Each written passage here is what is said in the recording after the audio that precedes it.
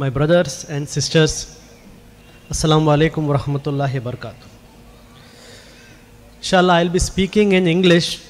I know there will be some problem with a lot of people to understand it, but you have to understand that this message of protecting our republic, this message of saving the republic, it is not only meant to the RSS and fascists of Tamil Nadu, but this message should go to all the fascists in India and also sitting abroad, that we will protect this republic, we will save this republic. Today this program is happening in Kanyakumari, which is the most dead-end point of mainland India. But I can guarantee you one thing, the program is happening in Kanyakumari, but there is shivering happening in Nagpur and PMO office. Those people who are trying to weaken our country, those people who are trying to weaken our democracy, weaken our constitution, weaken our republic, they are afraid when they see, especially when they see our sisters coming out from their houses. And I can ensure when they see our sisters coming out from their houses, many fascists are running inside their houses. On behalf of the National Committee of Popular Front, again, I would like to thank all the people sitting in front of me, all the guests on the stage for coming to this program. I'll tell you why. Because in today's India, attending a Popular Front program is not a simple thing. You have to be brave, you have to be courageous to attend a Popular Front program. A coward cannot attend Popular Front program, because coming to a Popular Front program means accepting challenge. Coming to a Popular Front program means confronting fascism. Coming to a Popular Front program means giving a message to the fascists that we are not afraid of you, we'll fight you, we'll confront you. So I would like to thank you for the courage that you have shown today. Today is a very auspicious day for us. We are very happy that today our country became republic, which means we got our constitution. We are not ruled by any monarchy, we are not ruled by any king, we are ruled by the people. Today we became a republic. We are very happy for that. But there is one group in India which hates 26 January. There is one group in India which hates 26 January. And that group is the RSS, the Sangh Parivar, the fascists. They hate 26 January. Why? Because when in 1947 our country gained independence, there was another country created called as Pakistan on the name of religion. There were people sitting in India like Savarkar, Hegdewar, Golwarkar, who wanted to make India as a country based on another religion. But our forefathers, our real freedom fighters, they ensured that our country does not become a country of single religion. They ensured that our country will belong to everyone, and that is the reason on 26 January, a historic thing happened, and that was our country got our constitution and we became a secular democratic republic. Why do the fascists hate the constitution? Because these fascists follow ideology called as Hindutva ideology. What is Hindutva ideology? Hindutva ideology is nothing but a new avatar of Manuvad. What is Manuvad? Manuvad was a constitution of the Manuwadis, which believed that a small group of people will have all the powers. A small group of people will be superior and everyone will be their slaves and everyone will be inferior. Anything can be done to them. They can be made your slaves. You can kill them. If they hear anything, you put hot oil in their ears. If they say anything, you put hot oil in their mouth. You can do anything to them.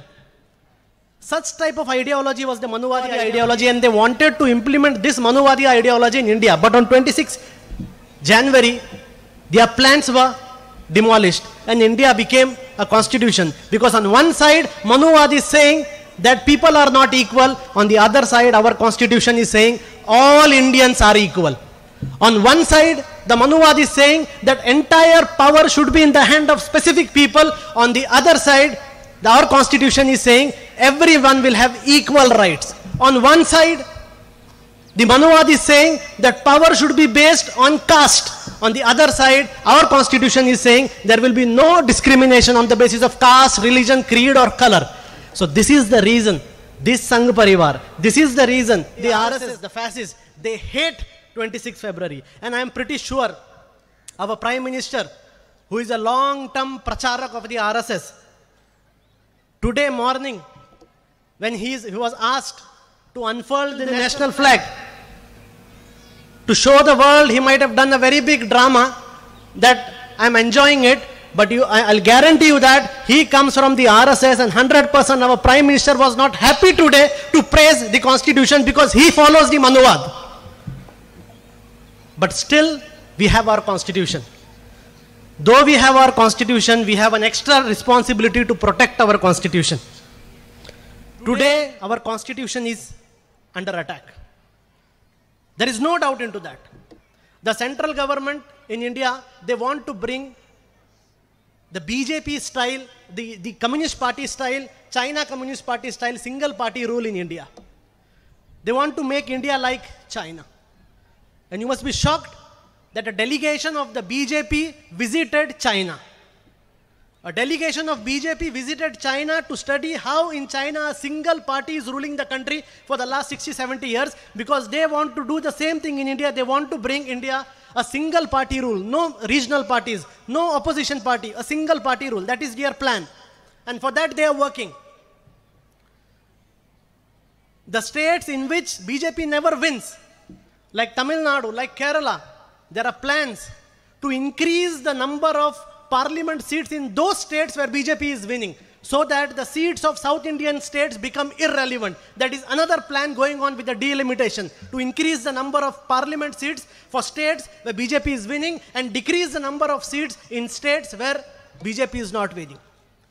Recently we have seen the government is directly interfering in the state affairs. Directly they are addressing the bureaucrats. What is India? India is a union of states. States are important. We are a union of states. And this government hates state government. This government hates state government. They were happy when there was a state government previously in Tamil Nadu, which was their puppets. There was a puppet government in Tamil Nadu previously, and the government was happy because whatever the center government wanted, the state government is to implement. But now they have got a government which doesn't listen to them, and that is the reason you will see they are intervening in Tamil Nadu, they are purposely intervening in Kerala, they are purposely intervening in West Bengal, they are purposely intervening in all those states where there is no BJP government. They want to make the state government irrelevant, and this is very, very dangerous trend. This is very, very dangerous trend. Democracy will be demolished if the BJP government tries to control the states through bureaucrats like the IAS and IPS officers and completely disregard the elected representatives. This government was formed on the basis of hate. There are few words. You remove these few words from a BJP leader's dictionary and the BJP leader cannot speak a single sentence. Words like Pakistan, word like Hindu-Muslim, word like Ayodhya, Mathura, you remove this word from their dictionary. Once you remove this word, a BJP leader cannot speak a single line. That is because their entire politics is based on hate. And any party or any government that is formed on the basis of hate, they can never ever do anything good to the society. Never ever. A government which is based on hate, which is formed on hatred, can never do anything good for the society. And we have seen that in India in the last 7 years, what has happened in India. The COVID management of this government we have seen. We have seen the COVID manager of this government. India has the maximum number of doctors in the world. Maximum numbers of the doctors in the world are in India. Even more than any other country. Even then, we could not provide medical services to the people who were dying during COVID. Why? Because a government which is formed on hatred cannot do good for anything, and you cannot expect any good happening from this government. Bodies were floating on the river. Bodies were burning on the street. Bodies were getting buried in the street because there was no place in Shamshan or there was no place in Kabristan. This is the situation this government has brought. This government says we are trying to make India strong, but you should know, in last 5 years, 60,000 millionaires have left India. 60,000 millionaires have left India. Every year, 5 to 6,000 millionaires are leaving India. They are leaving Indian citizenship. They don't want to be in India. They are leaving India. On the one side, this government is claiming we are making India proud. India passport has got a lot of value.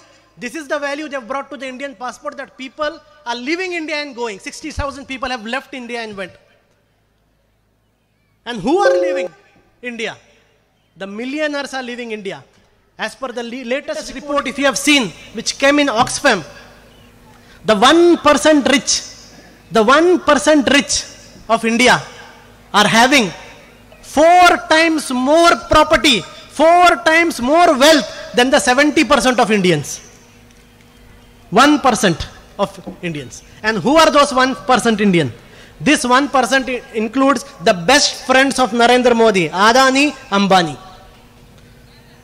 During the COVID period, we have seen during the lockdown what happened. Our business got into problems. Our income got into problem. Even a poor rickshaw driver could not earn 100 rupees a day. Even a shopkeeper could not earn 1,000 rupees a day. That was the situation that the normal Indian faced during the lockdown. First lockdown and second lockdown. And do you want to know what happened to the rich during the first lockdown and second lockdown? During the first and second lockdown, Adani earned $74 billion. The income of Adani was $74 billion. That is, total India's 10 rich people, they earned $257 billion. Out of $257 billion, 1/5 was only by Adani. 1/5 was Adani. 53% of the poor people's income has reduced in India. You all are thinking, where is our income? Where has our money gone? Your money is going to Adani and Ambani. Because the government is making laws for these two corporates. And they are earning. This is the India. These people are saying, we are working for India. What type of work are they doing for India? You should be knowing that India has become the most unsafe country for women. A woman is not safe in India. And leave alone Muslim woman. The report says Indian woman. That is, if 100 women are unsafe in India, that is 80 Hindu women are unsafe in India. That is the situation this government has created. The highest number of rapes, the higher number of domestic violence, the highest number of attacks on women are happening in India. This is the country BJP has done. I would like to ask a question to the BJP, to the RSS, to the Prime Minister. Everyone knows you are anti-Muslim. Everyone knows you are anti-Muslim. But tell us one thing that you have done for the Hindus. Tell us one thing you have done for the Hindus. What have you done for the Hindus? The dead bodies that were flowing in the river, they were not Muslim dead bodies. They were not Muslim dead bodies.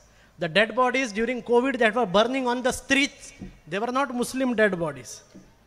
The girls who are being raped every day across India, very, very few will be Muslims. Not everyone is Muslim in that.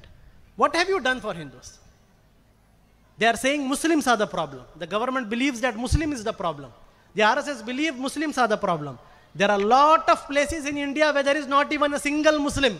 There is not even a single Christian. There is not even a single Buddhist. There are many places in India where there is not even a single minority. Are those places like Tokyo and Singapore? Are those cities become like America and London? Okay, don't do anything for Muslims. Don't give anything for us. What have you done for the Hindus still? So this is the hypocrisy of the government that we'll have to expose. On the other hand, to hide its failure, to hide the failure of the government, we see this government has started a very strong anti-minority hate. Earlier it was only the Muslims who are being targeted. Now in the last 6-7 months we are seeing that the Christian churches are being attacked. Nuns are attacked. Pastors are attacked. Fathers are attacked. This hate will only increase. If someone thinks that the hate will only stop with Muslims, they are the biggest fool. Today is Muslim, tomorrow it will be Christians, then it will be SC, then it will be ST, then it will be OBC. The hate of the Hindutvawadi will never stop.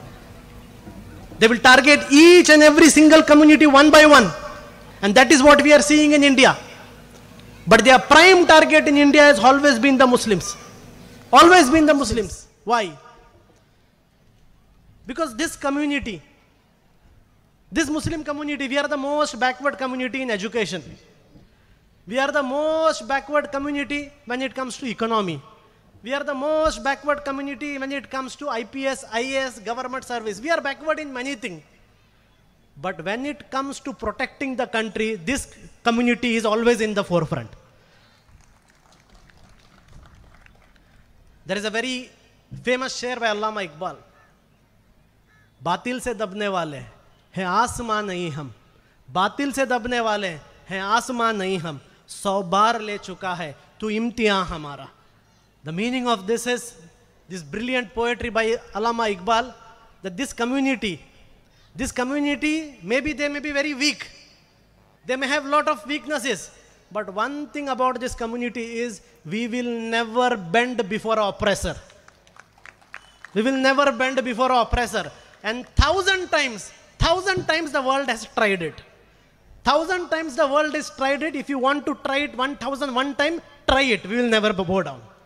So that is the tendency, and that is the reason Muslims are the prime target. They are attacking the Muslims and the minorities in three ways. Number one, using the government policies, by bringing policies like CA, NRC. All these policies are using the government policies, Uniform Civil Code, Triple Talaq. These policies they'll use through the government machinery.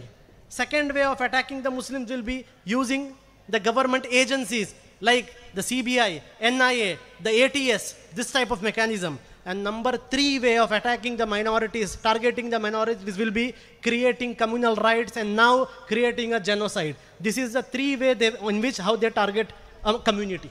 Through government laws, through government agencies, and through physical attacks.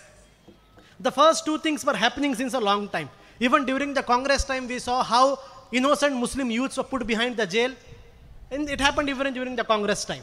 It is happening here in Tamil Nadu even during the DMK time. So many Muslim youths are behind the bar. So many Muslims are behind the jail for 20 years, 25 years. But still the DMK government is not ready to release all the Muslims. It is happening everywhere, not just BJP. Even the secular governments are trying to put Muslims behind the bar. So the first 2 things, using the law, using the policy, and using the agencies, has happening for a long time. But a new thing has started now in India. A new thing has started in India. That is an open call for genocide. Open call for genocide. What is this open call for genocide? We recently saw a Dharam Sansad in Haridwar. It was not a Dharam Sansad, it was a Adharam Sansad. It was a Adharam Sansad that happened in Haridwar, and in that they were openly calling for killing of Muslims. But none of those hate mongers have been booked using UAPA or NSA. When the Superintendent of Police of Haridwar was asked why UAPA or NSA was not invoked on those people, the same Superintendent of Police is saying that there is no violence happened here. There is no violence. As there is no violence, that is the reason we cannot put UAPA. But the same police will put UAPA on Dr. Kafil. The same police will put UAPA on Siddiq Kapan. The same police will put UAPA on Rauf. The same police will put UAPA on Anshad and Firoz. The same police will put UAPA on Gulfisha. The same police will put different Muslim activists and students behind the bar without any violence. So when it comes to Muslims, the laws are different. When it comes to the Hindutvawadi, the laws are different. These 2 types of double standards we are seeing in our country. Next we see, this genocide is not just limited to Haridwar Sansad. Now they are trying to do the message across India, even in Tamil Nadu. Even in Tamil Nadu we are seeing the RSS groups are talking about a genocide. They are talking about how to finish Muslims. What is a genocide? If you want to know what is a genocide, you should read the history of Bosnia. You should read the history of Rwanda. You should read the history of Cambodia. What type of genocide happens? Lakhs and lakhs of people were killed. Similarly, what the RSS is doing here in India. This is a very dangerous situation. And it is not just the duty of Muslims to avoid a genocide. I want to say one thing. To all those people who are planning for a genocide, just remember, as our chairman said a few days back, this is 2022. This is not 1992. This is 2022.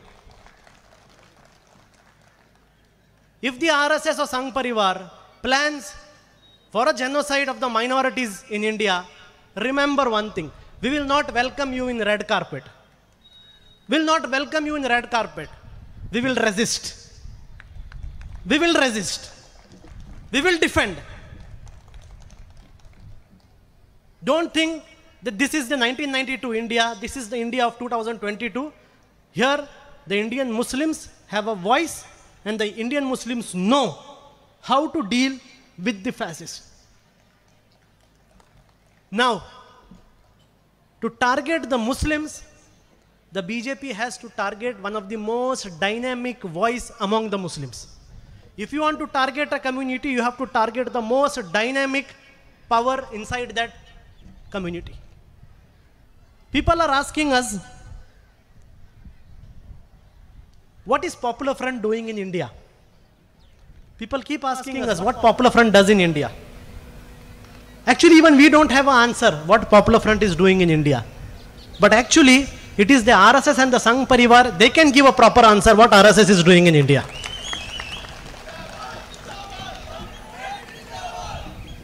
They will answer it because they know what Popular Front is doing in India. Popular Front of India was an organization some years ago.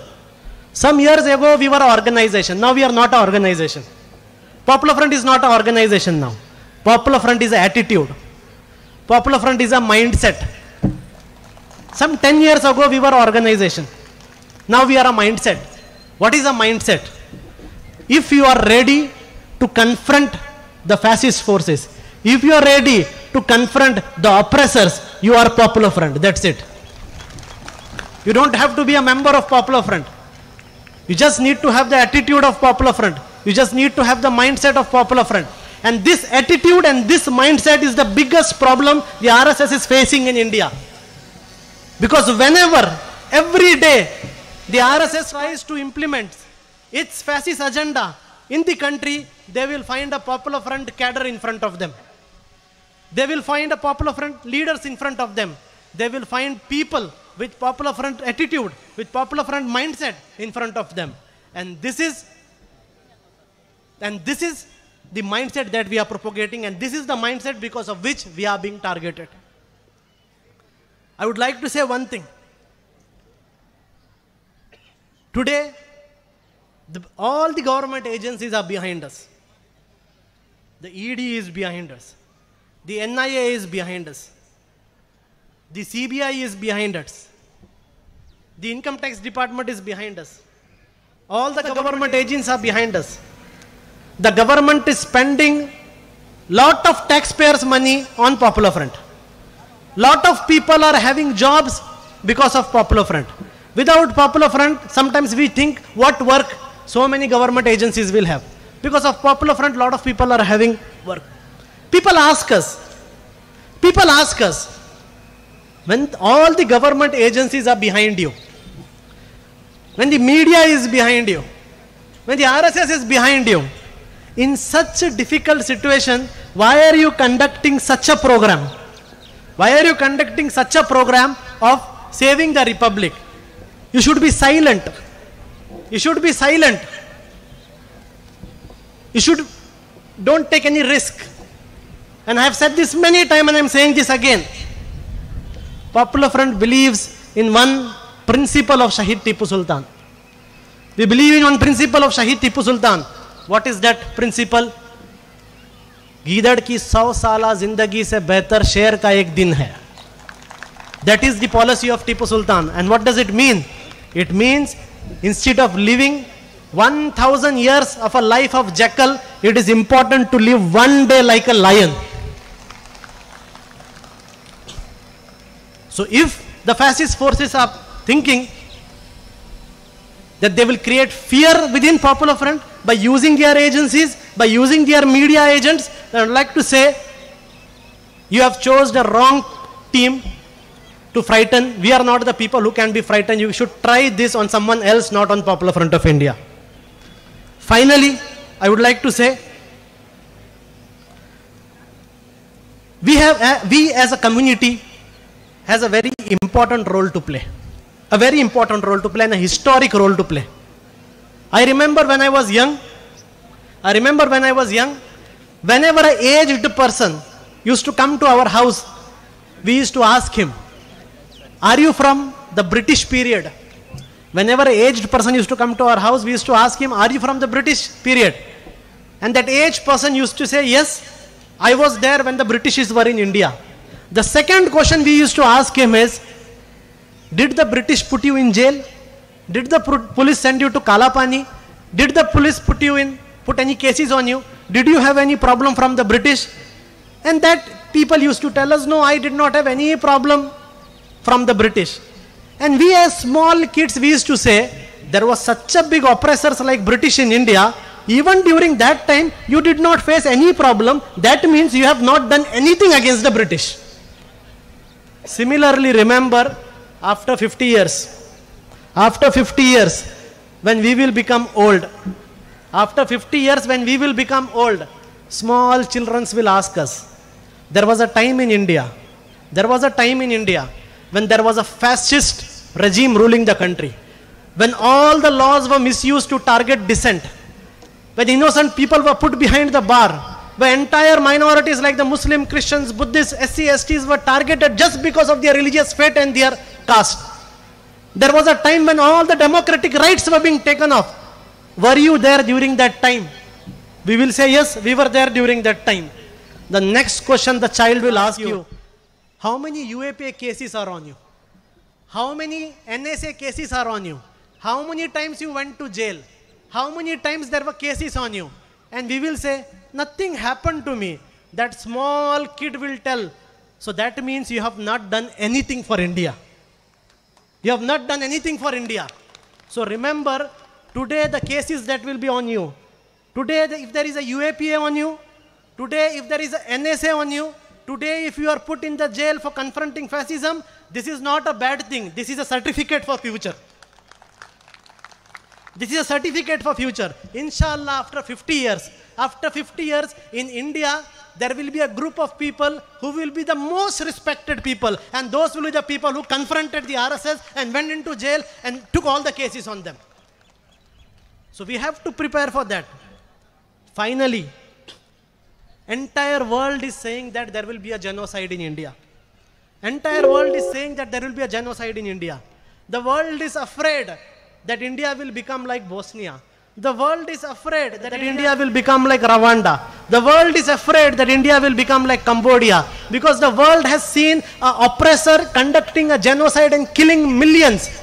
But inshallah, Indian Muslims, the Indian people, in forefront, led by the Indian Muslims and the Indian minorities, we will give a message to the history of the world that once upon a time, the fascists tried to conduct a genocide and how the people of India defeated their genocide. This will be the new history we will teach.